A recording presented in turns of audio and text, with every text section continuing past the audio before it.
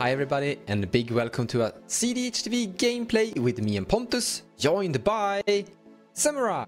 Yo. And Rhetoric. What's up, dudes? Yes, I mean, the deal, listen, last time I played with this and you guys twice, it was like an experiment, but I just, after playing the classic warrior queen, so to say, it just works so much better. Big surprise. But I've decided, actually, this may be a little controversial, I decided to cut Lion's Eye Diamond because I'm just not smart enough to play that card. And I think that there's some other interesting cards to just sub in, and you can still do stuff with Underworld Breach and like Brain Freeze, but just trying to always rely on that, it just gets awkward. So I'd rather just beat some face and, you know, made a couple variations on Pongo's list. So this is just a blue-black, pretty fast lists focused on like the normal Dimir stuff and the splashing some pirate. Polyrectos.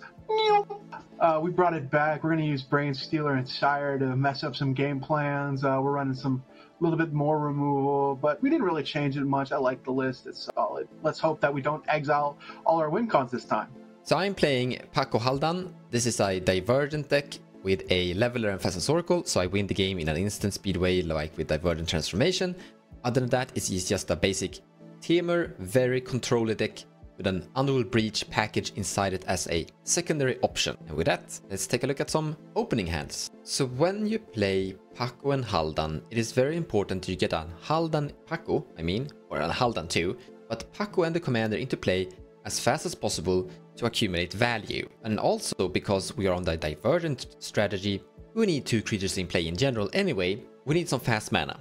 We don't really have that here. We have Divergent, but Divergent can come later. That's like not necessary to have in your opening hand. So even though we have our combo here, we're gonna mulligan because we're not looking at like a turn 2 or turn 3 Pako. This hand has great cards in it for that. Sadly, we're actually in a starting position, so the Gemstone Caverns doesn't actually do anything, and Carpet of Flowers has a chance of not doing anything either, because if I start with Carpet in play, they're just gonna avoid putting islands into play. So in the end, I'm actually going to mulligan this hand as well, going down to 6. Now we are getting severely punished. We can't keep this, going down to 5. I can't keep this either. It's like a mountain and nothing. Down to 4. Never punished. This 4 is absolutely amazing. It is better than all the other hands we have seen recently. It is not a dream start. I mean, down to 4 is still down to 4, but we have a turn 1 Rustic Study. Also, we're not that far away from actually having our commander into play after that. Let's see if they have anything to catch up to that. This is not going to work. Yeah, there's a Dark Ritual, but we really want to be at 5 mana. We have an Imperial Seal, which is normally good. Tybalt's Trickery and Pyrokinesis seem decent, but we have an Aether Flux, and I really don't want this in my opening hand because it's such a dead card. So not only are we slow, but we kind of have like a low buildup. I'm going to have to get a Badlands if I want to keep this hand, so then I would go Badlands, Imperial Seal, and pray that someone doesn't exile the top card of my library. Yeah, no thank you. Let's go see how our second 7 looks. This is not playable. There are no lands, no mana source, so we're going down to 6. Our 6 is just as bad. 2 mana, Imperial Seal yet again, praying that somehow. This is our 5. We got nothing. This is our 4. I am actually inclined to keep this. We'll go ahead and mulligan these to the bottom. So if some reason a Adranith Magistrate does touch down, we're just going to Skull Clamp the Rograkh. Yeah, we're going to go ahead and pass this. You know, console, we have Force of Will as well for some interaction. So Najeela is not going to be on turn 1, but I think that's okay. We've got some value here we may get from other decks. So let's see what happens. I do this on the channel all the time. I keep the first 7 just to experiment a little bit. Okay, take it away, Pontus. So do we gamble on a land? The answer is no, but almost. Let's go to the second set. No, this doesn't really have enough value. We just have 2 mana and like Hopium from the Brainstorm, and that's not really good enough. So let's move. Just 1 more piece of mana and I would think this was kind of fine. But as we don't really have a guarantee to get to the Grim Monolith turn 2, I don't really want to gamble here. So let's go to 5. Hopefully we draw into some more stuff. If we draw second land, we have a pretty good turn 2 actually, where we can cast Commander into Rustic, which is really good. Yeah, this is a very good 5. So let's go ahead and play with it. I think Pact is very far away from being relevant, and Cycrift as well. So yeah, seems really good. Let's go to the game. Alright guys, I hope you're ready for what's coming. I'm gonna draw a card. Here's a land drop, Arid Misa, crack that. Finding a Volcanic Island, tapping that for blue. Casting a Mana Crypt, and then following up with a turn 1 Ristic Study. And then I pass the turn. Go for it. Awesome. Mons, how many cards did you want to draw? A lot, please. Well, you guys heard the guy. I apologize. I'm going to play a Skull Clamp. Gonna cast a Mox Opal. Gonna cast a Lion's Eye Diamond. Gonna cast my commander. I'll pass my turn. Now I have 2 impressive turns to top, so we'll see. We'll draw a card for turn. Okay. We are going to play a Thrawn Quarry. Okay. I have 6 cards in hand. Pass turn. Land return is a swamp. Noxus. Tap Talisman, cast a Felvar Stone. Not paying for a stick on Felvar Stone. Untap, keep trigger. Heads is damage. That's tails, so no damage from the mana crypt, and draw a card for turn. So when I passed turn, I had 2 cards in my hand. Now I have 11. I've gained 9 in a turn cycle. I'm gonna begin by casting a Grim Monolith, not paying for Esper Sentinel. Go ahead and draw a card for it. Land for turn is a Flooded Strand. I will immediately sacrifice it, finding a tropical island. Now I have exactly 5 mana, red, green, and free, to cast my commander Pako Arcane Retriever. Going immediately to combat, attacking with Pako at... So my options are Pontus or Rhetoric. Samurai the Rakdos deck is a stacks deck, so I don't really need to attack him because he's not really on Adnos. So in the priority of who I'm attacking here, Pontus has a lot of mana, which means that he's kinda close to an Adnos, but that is a mana vault, which means that he has to have a Dark Ritual in his hand to resolve the Adnos. Rhetoric has 8 cards in his hand. The chance of him putting like a land, a dock set in play, and then Adnos is still pretty decent. So we're attacking at Rhetoric, the Najeela player. Pako attack, trigger. So I'm sword, that's good. A Noble Hierarch and a Mox Diamond, so Pako grows to a 6/6. Yeah, I take the damage. Discarding these 2 cards and passing the turn. I'm gonna tap 2 and play an Arcane Signet. I don't pay. I'm from Texas, we don't pay taxes. I'm gonna play a Dark Ritual. I have none. I'll crack the Lion's Eye Diamond and attempt to cast my commander Tevesh. Ooh, my fools. Awesome. I've got 1 floating. I'm gonna uptick him, add 2 Thralls. Look, we got a boy. And we got a dead girl, because I'm gonna use the last remaining to equip it with Skull Clamp. Draw 2 cards. Haha, play an Urza Saga, thank God. Lands, sweet glorious lands. We'll tap and equip a Skull Clamp to the other Thrall to draw 2 more. Yes, I will pass the turn. Sweet turn. Draw a card for turn. All right. Going to my second turn. At the beginning of the upkeep, I'm going to tap this for... Yeah, Vampiric Tutor. Not paying for Ristic. I will first draw a card. So looking at this board state, that's definitely gonna be a Dockside, I think. So I'm gonna pay 2 life and Mental Misstep on that. Mental Misstep. You dog. Trigger Esper, yeah. You can draw for your Esper Sentinel. Can't pay. Pitch Intuition, pay life, Force Will.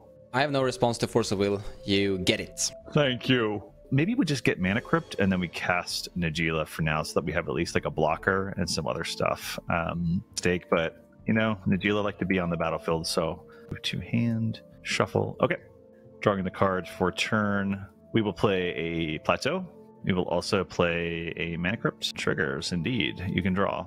But I'll disappoint you by playing Najeela. So if Najeela is good, I have no other effects. I will pass the turn. Moved my turn. That's really funny. Yeah, that's too funny not to do it. Cast this Update Windfall. Not paying taxes. Windfall resolves. So Mons has 11 cards, so we will draw 11. Okay.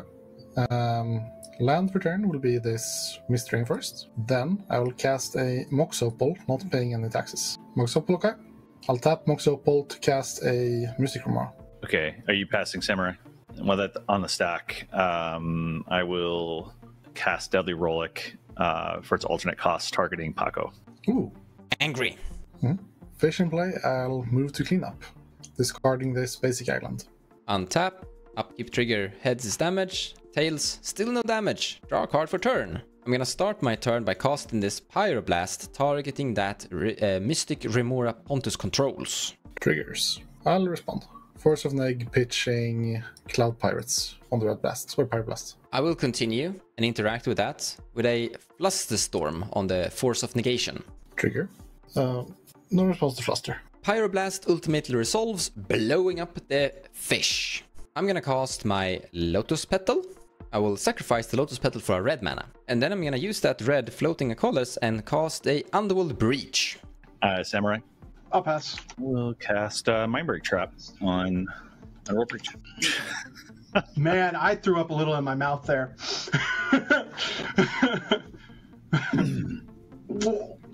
Seems like it. You draw from... Yeah, what's that?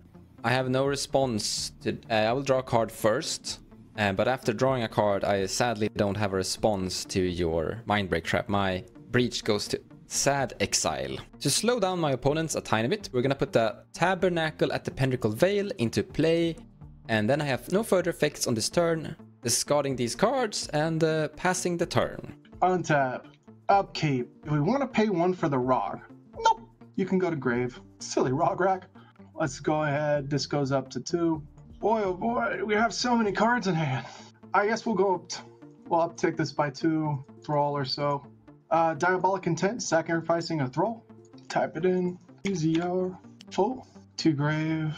I need to build up some defense for next turn. Defense grid?